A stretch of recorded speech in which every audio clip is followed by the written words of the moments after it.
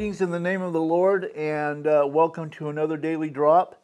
We are going to be doing Psalms 119, verses 25 through 32, and this is not entitled, so there's not a title to it, but Scripture reads, "My soul cleaves unto the dust, quicken you me according to your word." Now that my soul cleaves unto the dust, I just want to remind us that after Cain in Genesis chapter 4 killed his brother Abel, and God came to require of Cain where his brother was, that Cain replied, "I don't know, I'm not my brother's keeper."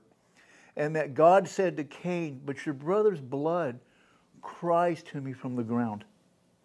And then in Genesis chapter 3, in the fall, we have God telling Adam that he was going to curse the ground for his sake.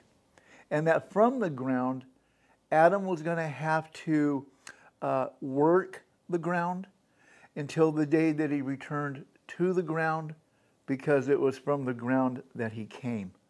So that when we pass away, of course, we know we're buried and we're put back into the ground. So there's a cleaving unto the dust that kind of goes with our journey through this life.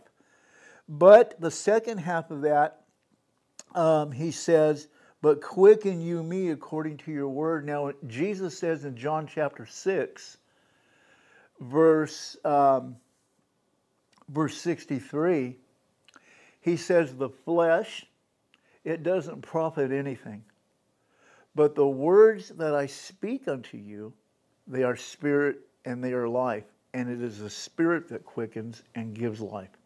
So in continuing reading, "I have declared my ways, and you have heard me. Teach me thy statutes. Make me to understand the way of your precepts, so shall I talk of your wondrous works."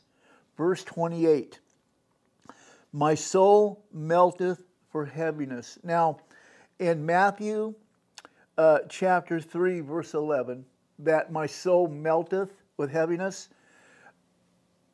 John the Baptist tells us that the one who is coming after him, which is our Messiah, that he's going to baptize us in the Holy Ghost and with fire. So that when we kind of go off, there's a conviction that we experience that comes from the Holy Spirit, and the conviction, and there's a pain that's attached to that. It's uncomfortable. It hurts. It's discipline.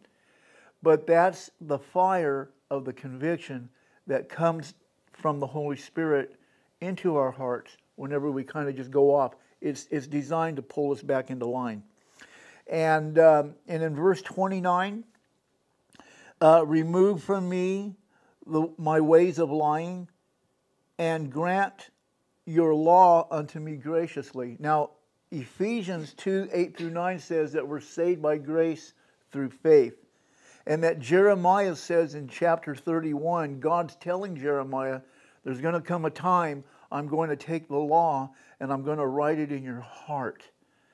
So that through grace, the law is applied to us graciously. So that now we can obey it from within and not try to keep it from without.